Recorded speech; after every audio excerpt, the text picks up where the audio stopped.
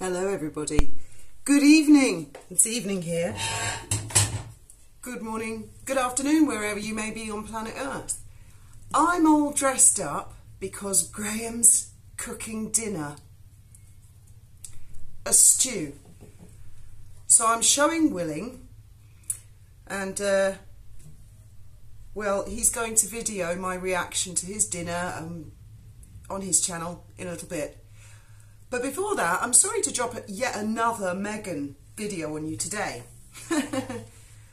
But another article popped up, suggested for me on Google, from Newsweek, written by someone called Jack Royston.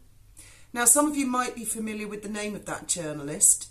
He has written hit pieces in the past on Yankee Wally and other Megxiteers, I believe, calling our side of the camp trolls. Okay, he has, I'll put a link to his article in the description, Jack Royston, Newsweek, and you can judge for yourselves what you think. The headline is something like, Meghan Markle is still a princess. And then it goes on to explain, technically, she has a princess title. Yes, she does. She's also a countess and a duchess.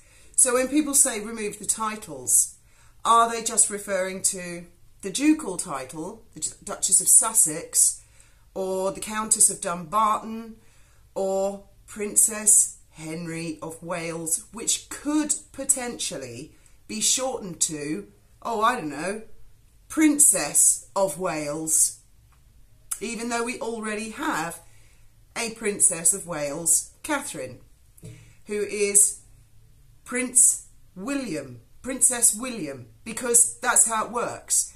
They have the princess title, but because they're not a natural born princess themselves, they take the first name of the prince that they have married.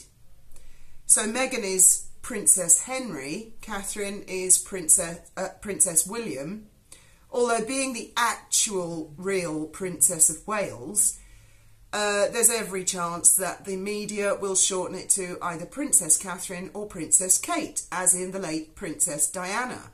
Princess Diana was actually technically Princess Charles, or whatever Charles's first name is, because he's got quite a few first names, hasn't he? First name, middle name, second name. Charles, Arthur, David, Louis, or is it the other way around? So I think you can see where this is going. Now, if you go and read this article, Mr. Royston seems to be alluding to people requesting that the titles are removed. And so the headline, she is a princess. She'll always be a princess. Now, I personally believe that when she and Harry were getting married and she would have discovered that the Queen intended to bestow the dukedom on Harry, the dukedom of Sussex, my county, I feel personally, it's my opinion, that Meghan would have said, what the hell is a duchess? I'm marrying a prince, therefore I should be a princess. And I don't think she's ever really liked being a duchess. I'd be interested to know what you guys think, and I have pointed it out in the past, that if the ducal title were to be removed, I think she'd be delighted. I think she'd call herself Princess of Wales, or just Princess Meghan for short, you know, just little old Princess Meghan. So for those who really want the ducal titles removed, do you mean just the ducal titles, or do you mean the princely title as well? And the Countess, is it all of the title? Personally, I think Countess sounds a lot nicer than Duchess. I'm sure all of those titles are marketable in America, one way or another. If there's anything marketable left with Meghan, if she hasn't made herself totally unmarketable and an unappealing prospect for Hollywood. I don't know. What do you guys think? But go and have a read of Jack Royston's article, and if you're in any doubt that he's done hit pieces on Yankee Wally, go to Google and type in Jack Royston Yankee Wally. And you'll see the article, this troll, Yankee Wally, earns such and such. Yeah, and I read some article or blog that Christopher Boozy had done quite a long time ago, where I think he made reference to, well, definitely to Ellie Hall of BuzzFeed, but I think he had also alluded to Jack Royston of Newsweek. So have a look at that one as well, that's interesting.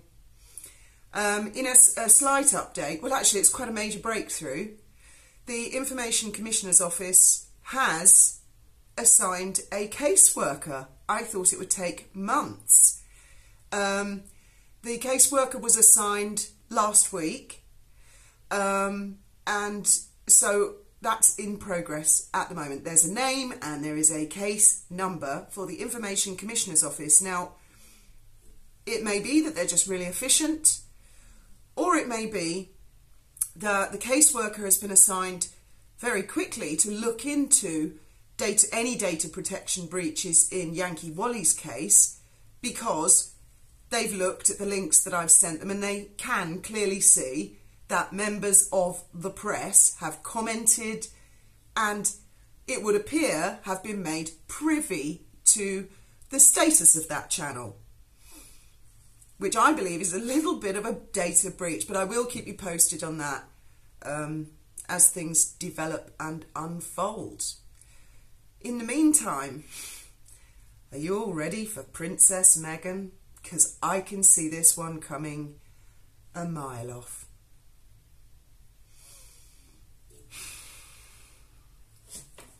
You know what to do.